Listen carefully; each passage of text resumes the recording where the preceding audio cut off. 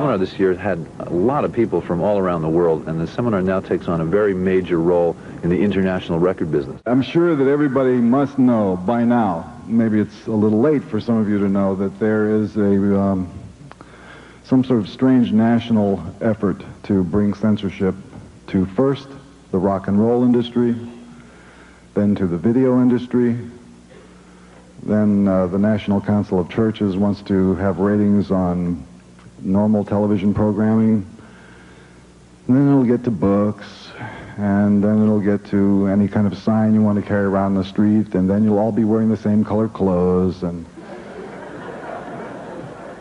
I don't think you're all going to learn how to speak Chinese, but I think that they all want you to sort of worship the same God. Ladies and gentlemen, this hearing is on the subject of the content of some, and I want to underscore the word some, not all, rock music. It's outrageous filth, and we've got to do something about it.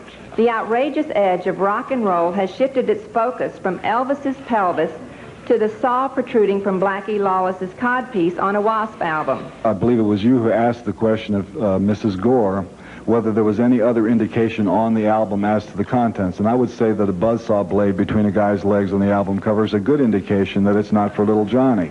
The problem is that the music might reflect the behavior, attitudes, values of those in the 18 or older bracket. However, when that music is listened to by 12-year-olds, 11-year-olds, and 10-year-olds, it moves from the area of being a reinforcer and an encourager into the role of educator. And many of these young children are being educated in these things before they have any kind of frame of reference to properly put it in. As a policy guide for the individual companies. I believe that most people in the United States are smart enough to realize that if a parent does not want their children to hear objectionable material, they have many alternatives. 1, don't buy a record at all. 2, shop in the children's section. Get your 8 or 9-year-old child a Smurf record or something like that. 3, buy instrumental music. Have you ever thought of letting your children hear jazz or classical music? Voluntarily labeling in no way infringes upon First Amendment rights. Labeling is little more than truth in packaging, by now a time-honored principle in our free enterprise system.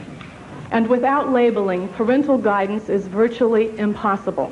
What I suspect is that because rock and roll music reaches so many different people, and it does reach them on a repetitive level, and it does form an important part of their life, if you can control that medium, you are going to be able to control the ideas which go out to those young people. And there are some people who don't want to have young people thinking too much, because you got to keep them really stupid to buy certain products and to vote for certain people. You have the right to write to your congressman, your senator, to the FCC, to the sponsors of all the programs that you like, to your radio station. You can write letters and tell them how you feel about it. It's only made for a market or only made for money. It's music which comes from the heart, and it's music which is fresh. The major record companies view it as the next new hairdo or the next new wardrobe, and there's seems to be no long-term commitment to anybody's career.